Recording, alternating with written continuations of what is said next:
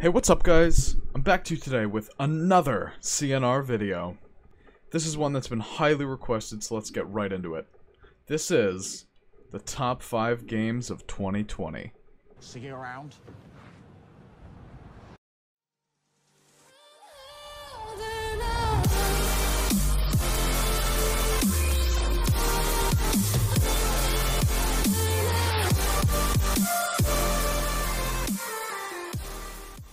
Number 5. Overwatch. I love Valorant. This game is what most developers can only dream of. It began with an innovative breakout marketing strategy, Twitch drops. This became a staple of perfection, with an immediate positive response from fans of video games all around.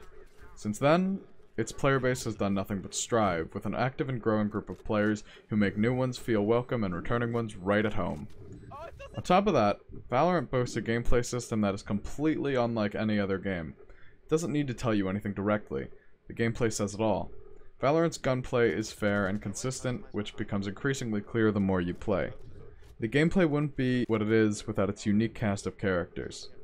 Each of these characters have their own specialized abilities that really shows off the game's personality. Overall, Valorant is the perfect example of Riot Games' ambition and ability to make a truly balanced and fun experience for their dedicated player base. Number 4. Fall Guys. I want you to visualize for me. Everything is black. You open your eyes. Nothing changes. There's something obstructing your vision. Blindfold, maybe? You can't tell. You're not sure.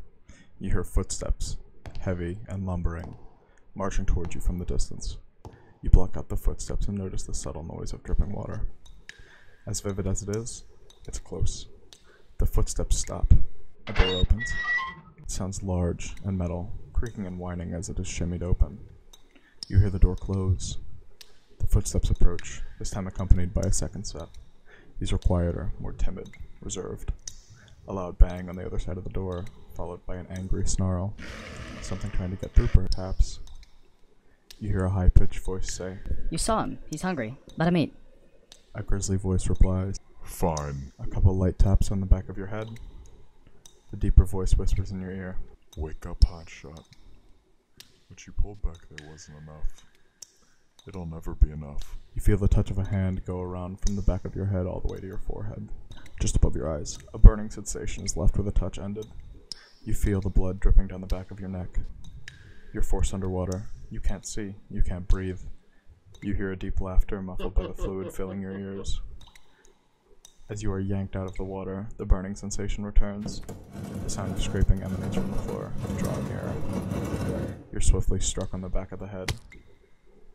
He's out. You're not out. The footsteps move away.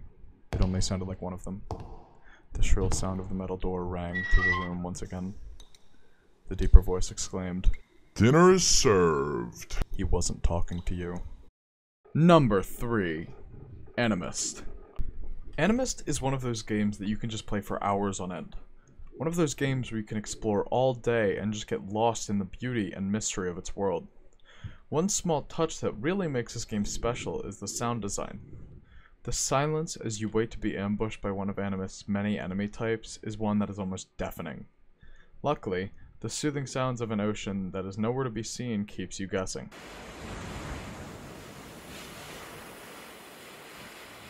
Where is the sound coming from? Where did it go?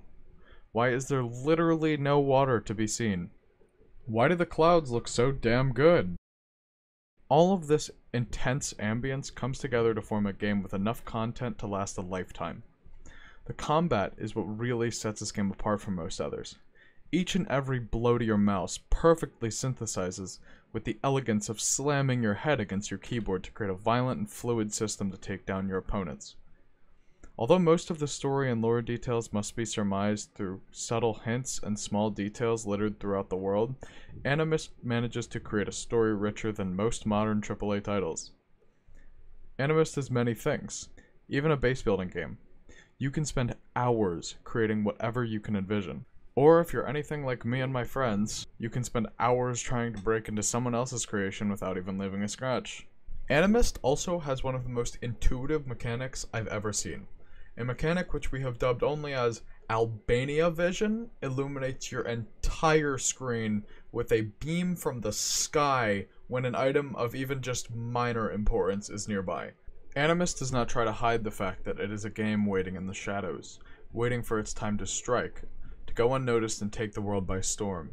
Because of this, I've even heard people compare it to famous celebrities like Kanye West, YNW Melody, and my one math teacher. This will go down as one of the greatest games of all time.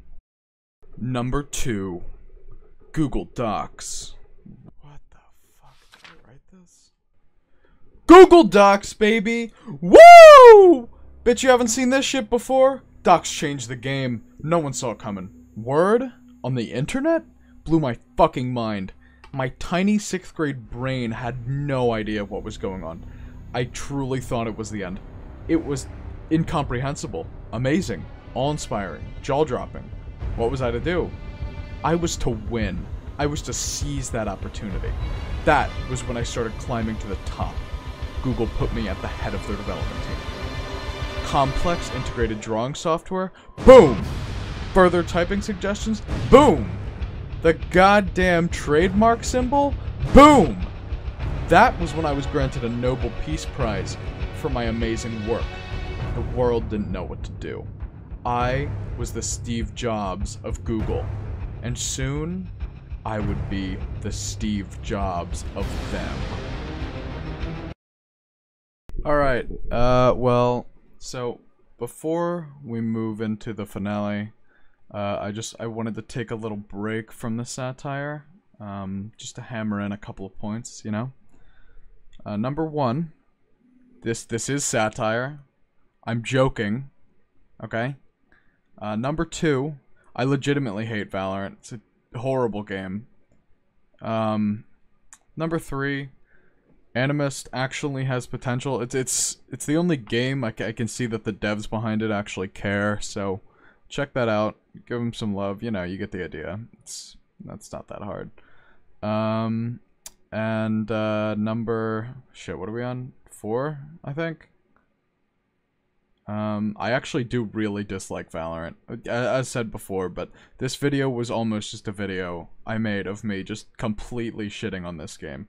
Because it really is horrible. It's a terrible game. One more thing, my Twitter and Instagram for this channel are both linked on my YouTube page.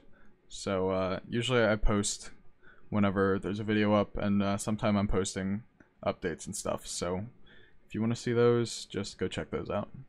I'm going to take this opportunity quickly to say that if you enjoyed the video, just like it, subscribe if you're not already, and yeah, share it around.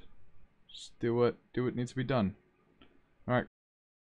Number 1. Fork Drift.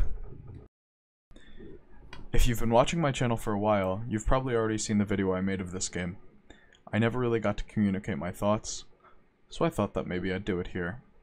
Fork Drift is one of the greatest games of this year. Dare I say it, of all time. This is the media that I tell people to play without hesitation when they ask for a recommendation. It may be a competitive game with competitive game modes, but nothing can stop you from enjoying the immersive world for yourself. You're free to explore the barren and eerie landscape of Fork Drift as you search for the last of humanity. But they're gone. How could they possibly face you? This game is a lot of things, but I like to see it as a demonstration of modern technology, or even a holy scripture. But one thing is for sure. This can hardly be called a game. Cyberpunk 2077? Child's play. Have you seen Fork Drift's customization? Legend of Zelda, Breath of the Wild. A joke. Inferior exploration compared to Fork Drift. Shadow of the Colossus. Pfft. Talk about revolutionary. Fork Drift is the Dark Souls of life. Difficult. We often throw that word around without truly understanding the meaning of it. You are welcome to call something difficult, to call it hard, but you don't understand. Nothing rivals the sincerity of the unforgiving wrath that Fork Drift poses. This game's structure and backbone hold up the bare skeleton of the universe. We are nothing without it. reality would fall into shambles and ruin if this game was never made. The very fabric of time and space would collapse in a theatrical and extravagant silence. Death. Death. Death.